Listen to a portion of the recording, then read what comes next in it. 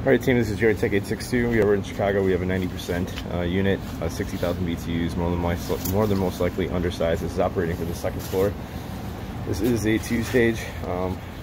AC is 17 years old. This condensation pump looks like it's 17 years old as well. Probably replace the condensation pump, replace the unit, 90% exiting out. Do this side over here. We have a totally cracked open heat exchanger. Neodymium carbon monoxide should be deemed unsafe.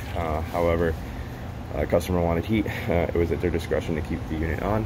We have an 8-inch round here, 8-inch round here. Third 8-inch round over here.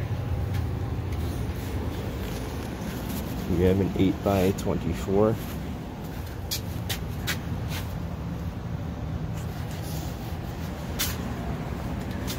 Let me do that zoom.